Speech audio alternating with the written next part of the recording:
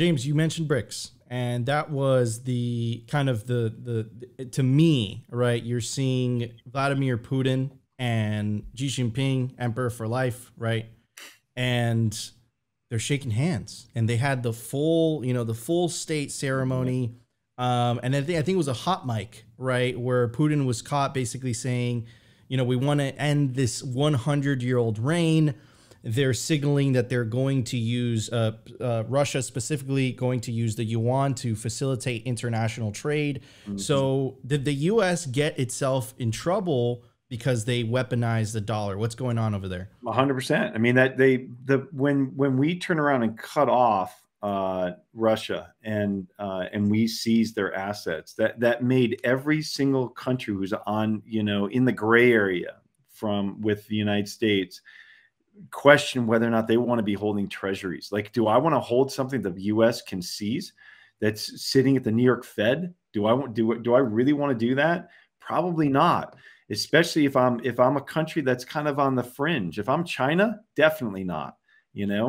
So this is it's a problem that nobody's talking about. Well, that nobody had been really talking about except Bitcoiners over the last year, and then suddenly CNN and Greg made a good point this morning. If CNN is talking about it, man, this is on the minds of the White House. This is not, and the Treasury. This is one of the things they probably talked about this weekend. Like, we need to shore up the Treasury, because if you have large buyers internationally that are stepping away from the Treasury market, you're already crowding out the private buyers, the pension funds, the endowments. Like, their balance sheets are only so big, and the banks are now, they're in trouble. They can't just be buying treasuries. So it's kind of a perfect storm right now, and it is alarming. It's alarming. So the question is,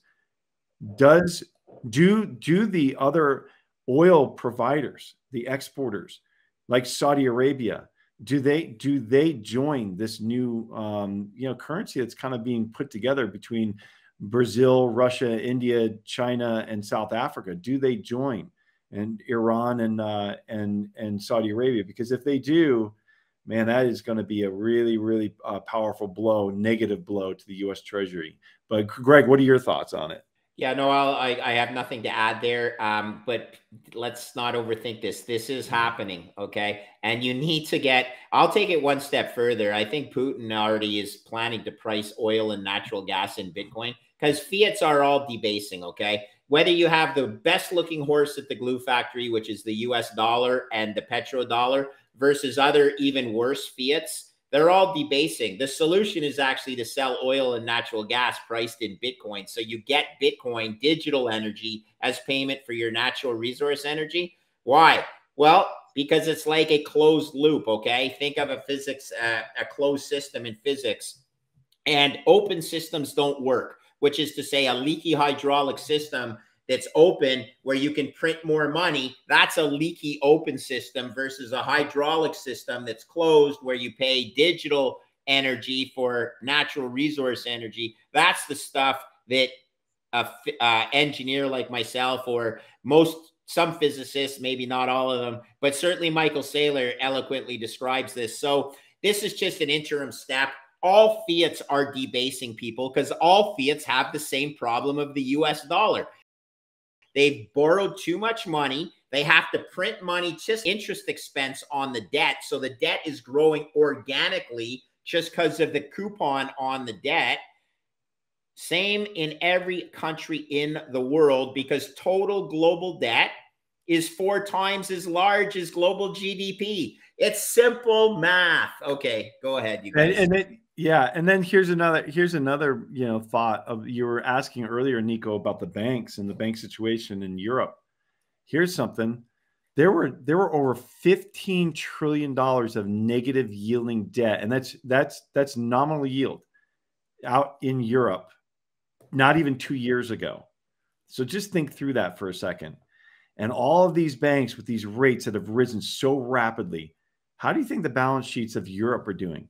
How do you think the pension funds are doing out there? They've got these assets that are marked so deeply negative. It's actually pretty scary. I would not want to be in the European banking system right now. That there's a disaster there waiting to happen. We just don't know which one it is and when.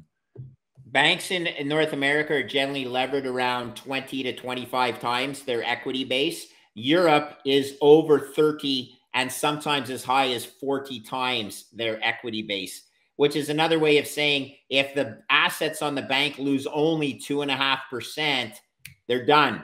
Okay, gone. It's over. They're insolvent, just like Credit Suisse. So this is crazy, guys. Understand that banks are always levered, especially when they bring off-balance sheet assets into the equation, which are the derivatives we've talked about and everything.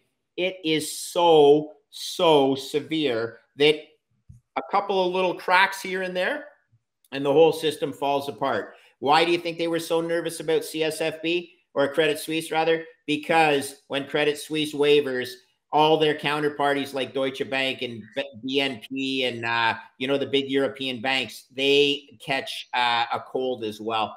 And if Deutsche Bank goes down, and the credit default swap market was saying they had some stresses, if Deutsche Bank goes down, there's nobody that's going to combine with Deutsche Bank. It has to combine with the country of Germany. Okay, it's that simple. There is no other bank that's going to combine with Deutsche Bank. So.